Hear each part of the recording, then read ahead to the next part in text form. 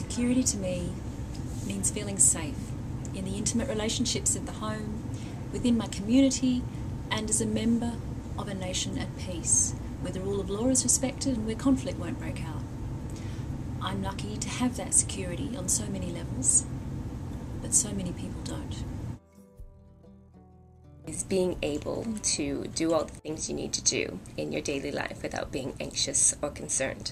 And I've lived in places where I haven't been able to do that, and it really impacts on your life as a woman.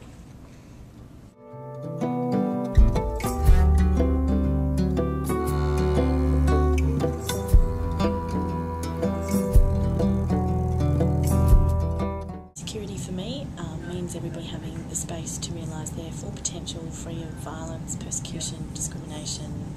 That's how I see it. To me, it means knowing that my children are safe. To me, security is feeling safe and living without fear.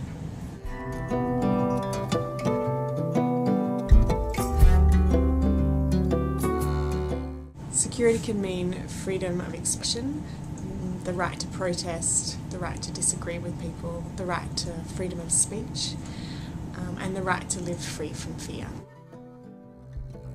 To me personally, security means feeling free to speak my mind, to stand up for what I believe in, and to be true to who I am without fear of repercussions.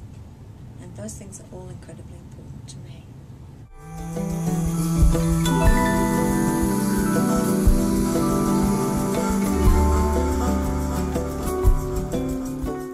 Security means to me having the freedom to plan for the future.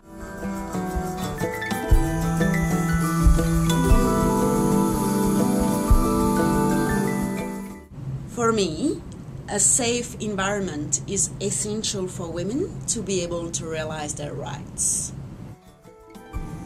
To me, security means having the confidence, the support and the means to be able to protect myself, and also having strong laws that are well enforced to protect my rights.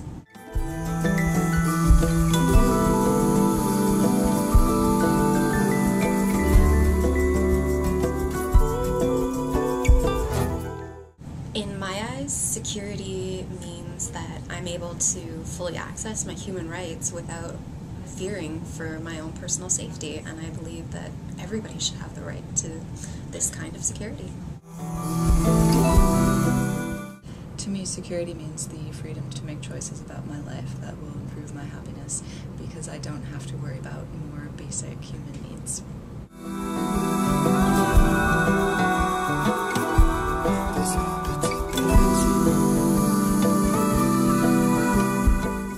What does security mean to me? Well, I guess as the director of the International Women's Development Agency, first thing I think about is the safety of my staff, the women who work in countries across Asia and the Pacific, being sure that they can do their work with free of any kind of fear of violence, and obviously trying to work in spaces that are not conflict zones or at the risk of war.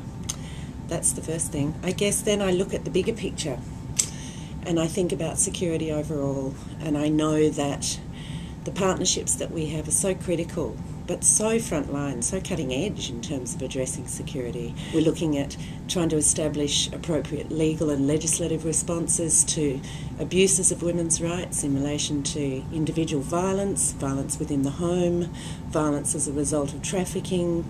And then we look into practical action and safe spaces, the kind of service provision models that we can put together that find safe spaces and refuges for women.